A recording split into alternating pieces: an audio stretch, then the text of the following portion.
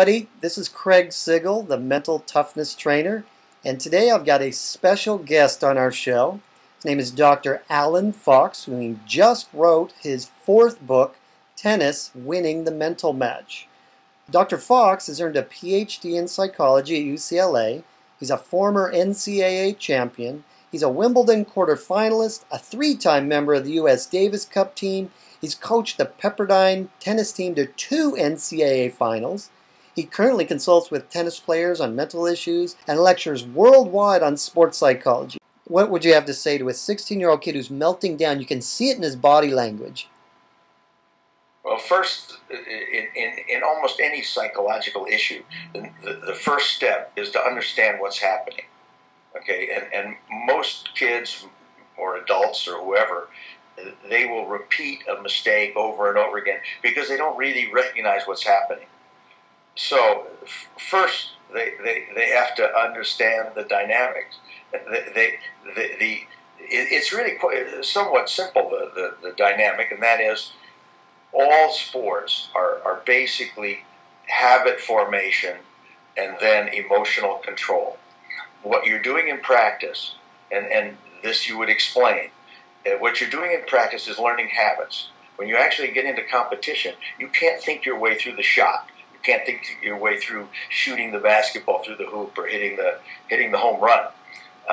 It's a reflex based. It's not a reflex. It's a habit based on your years of practice in those situations. You see the ball, you swing, and you don't think as you do it. You just do it. Let's discuss habit formation as the essence of practice. They need to understand that their whole objective in practice is repetitions of the habit that they want to come out in competition. So if you want to hit your backhand well in tennis, just hit 10 million backhands properly in practice. Right. And by the way, practice should be an active process. You don't just go out and hit balls. The people that get very, very good, as they're hitting, their brain is working, trying to make the stroke as perfect as they can.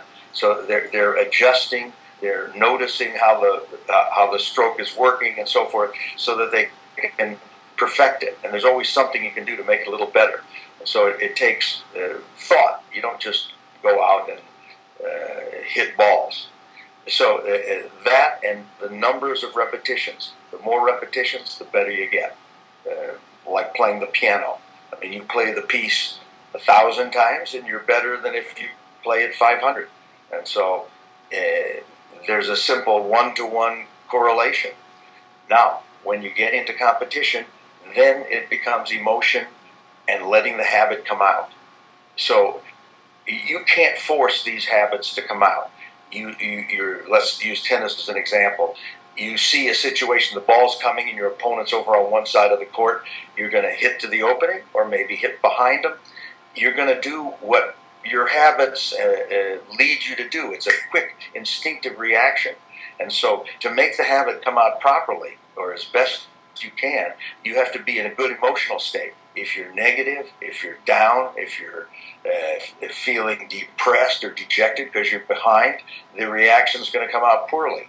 So the way the young player needs to look at it is that it's part of their job as a competitor to set up an emotional stage so that the proper habit will come out rather than some habit that's going to cost them the point.